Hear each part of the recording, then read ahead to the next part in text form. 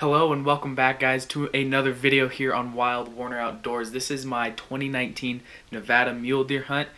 Very exciting. I was able to get permission to hunt on an alfalfa farm that my brothers hunted before to hunt for mule deer. My dad ended up driving us in a different vehicle because he, in the last video, was not able to fill his tag. So if I were to get a deer early, he was able to head up to his unit to hunt for a few days. But in this video, I'm going to kind of explain to you guys what's going on, how I'm hunting.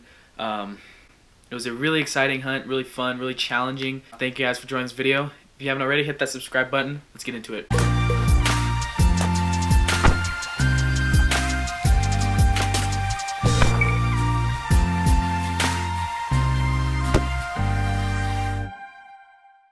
Alright, so the first morning we got up and it was a chilling like 14 degrees out. So they're like 3 inches of alfalfa and then some brush and a fence line. That's really all the cover we have to work with.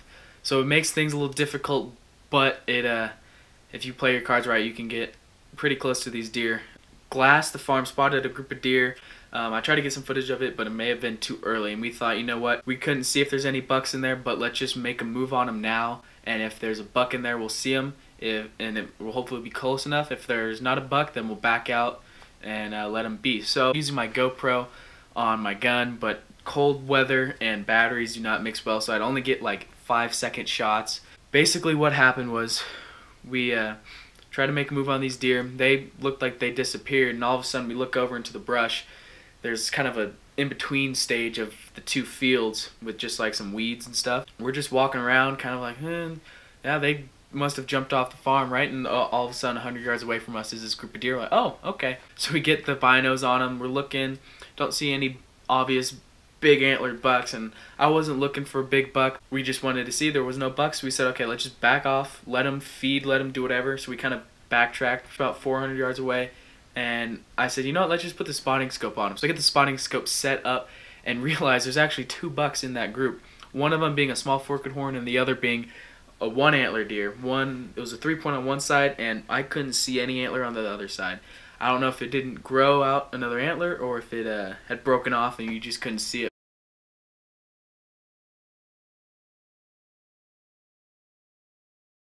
So I decided to make a stalk on. 20 yards into it, I'm crawling across the alfalfa, army crawling.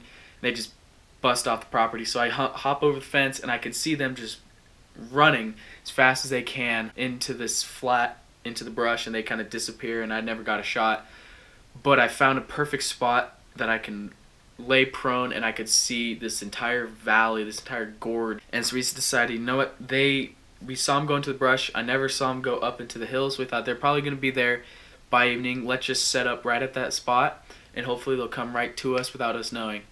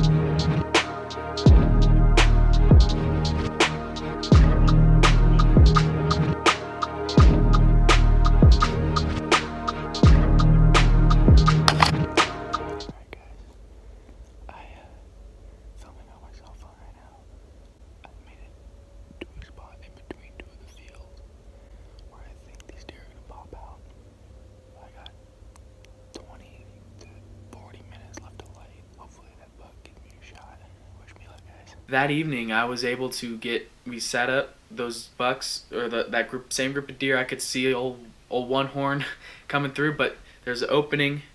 The brush really thins out right as you get close to the property, and so right through there they would just run as fast as they could, and they were too far for me to shoot anyways. So I ended up not getting a shot on those deer, or I made a move to where I thought they would end up in the field, and they never showed up. Sun went down, headed back, and then I just said I'll walk this fence line there's those group of deer. So I basically tried to make a move on them and chased them off the property. So yeah, the next morning we got up, we glassed the farms. We couldn't see a single deer on the farm, so I thought, you know what, those must be the only deer coming through this time of day, this time. So we thought, man, they must have just spooked them off and they never came back. So I was kind of bummed. But we said, you know what, let's just walk this the field line, and we'll get to the fence line and look over into the valley, into the gorge, and maybe they'll be there, come make their way up onto the farm, or maybe making their way off the farm. Who knows? Getting over there, and about 600 yards away, I can see a group of deer right there on the edge of the property. So I drop down. My dad's back me about 100 yards. He drops down, and I just kind of start making this crawl. I had my binos on me and my gun, and I would just walk the edge of the field, and every 10 feet put my binos up. They never had me pegged once. There was actually multiple bucks in there. I saw a smaller forked horn and a really nice buck. I'm pretty sure it was a 4-point that the farmer had said he had seen on the property before, but they made their way off the property. So I said, you know what, I gotta get there now, because they follow the pattern of the other deer. They're gonna run as fast as they can across that flat gorge, and they're gonna be gone before I'll ever get a shot. And so I hightailed it over, hopped the fence line. Basically, I'm just walking across, and 20 yards from me, there's a buck and a doe have me pegged, just staring at me. So I start to get down, and as they do that, I pull my gun up and start to like drop to a knee, and as they do that, they run off. So I run to where they were, and that's another kind of point. So I go over to that point. I see 8 deer running to the left, and I see 8 deer running to the right. I kind of do a double take, and I spot a deer to my left, and that's a buck. So I drop down, go prone. I had one in the chamber. They were kind of running up. It goes really flat, and then straight uphill, and then the field's right here. So they kind of started running up, and they stopped right there, and it gave me a perfect quartering away shot. I could just hear the whop that bullet made when it made impact, and I knew I hit him immediately. He ran up on top of that hill, right level with the fields, and then just fell over and died. Alright everybody, I freaking got it done today. October 12th. Biggest body deer I've ever shot. Not the biggest antlers, but that's not why I'm a hunter. It's not about the antlers.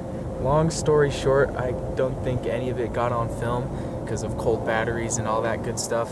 But basically what happened was we got up this morning,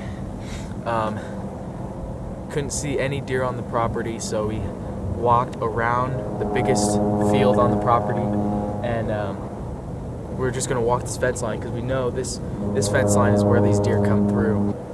We get about probably 500 yards of where I'm at now, and I just dropped down because I see a group of like 12 plus deer, and I figured it was the same group we've been seeing, but I was wrong because this deer was not in that group, and I saw other deer that were not in that group. This deer I don't think was the biggest of the group. Basically what happened was I crawled through the field through the edge of the field as they were still feeding on the alfalfa. They slowly worked their way off the property, or off the fence, off the property under the fence. And so I booked it on the other side of the fence onto this public property, and kind of just started walking over because I figured every time we've seen them between here and the thick brush, they've been running, hauling ass. So I figured that's what they were going to do. So I wasn't necessarily 100% sure if they were going to be doing that, but I get over the hill and I just see what I'm pretty sure was this buck and a doe just staring at me dead on. I'm like, oh god. I threw my gun up. Almost, if it was stayed there, I probably would have taken a frontal shot, which wouldn't have been bad, but not as easier to hit as a quartering or broadside shot. So I get over the hill, drop down on ground prone, and about 90 yards away this deer runs up with about 8 does or so. He stops, gives me a perfect quartering shot, took a breath, boom, sent it right behind the shoulder, back a little ways, exited right out of shoulder, perfect. I could not ask for a better shot. This is what I wanted. I don't necessarily need a big rack, I don't need any of that. I want a clean, ethical kill. So I'm working on the tag right now. My dad's hiking back to the truck. We're just gonna throw this thing in the truck, and we'll gut it here, throw it in the truck, and then take it back and skin him out, quarter him up, get it back home for the butchering process. So this has definitely got to be the biggest body deer I've ever shot. One of the biggest body deer I've ever seen. But I couldn't be more stoked, guys. This is how I made 2 failed stalks yesterday, or attempts on deer, and really 3, and didn't get close enough, didn't get the right shot. So persistence is key in this game. So I am more than glad, more than happy to take a buck like this. Such a beautiful animal, such a thick coat on this guy. I mean, I've never seen such a thick coat on a deer before. But it's cold. I mean, it's getting down in the teens at night, so they need this thick fur. But yeah, now we've got a lot of work ahead of us, and I'm excited. You guys stay tuned to watch this whole process go down. This was wild. Yep, it's a male. Just gotta double check, you know?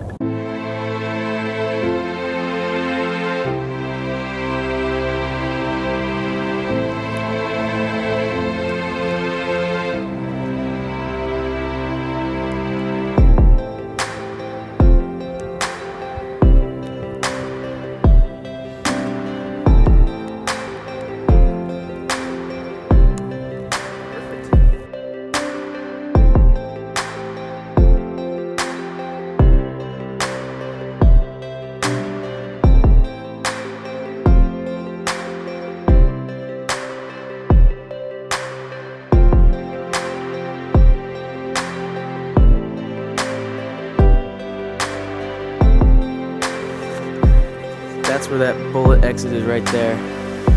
Did a number on him.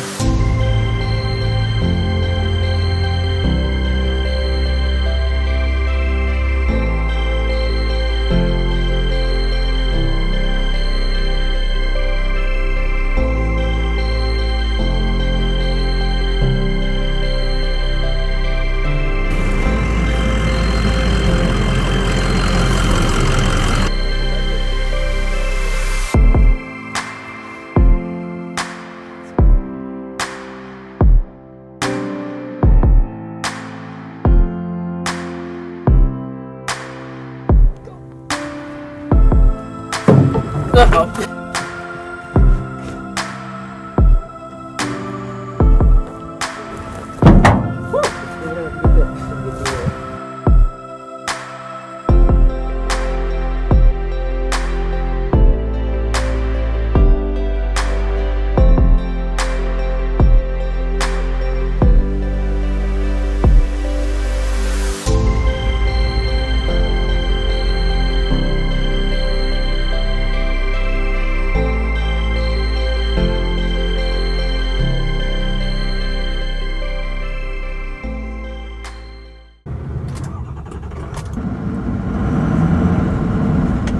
Alright, y'all, we're heading out. We're gonna go into town, get a bite to eat, and my dad's going one way and I'm going the other.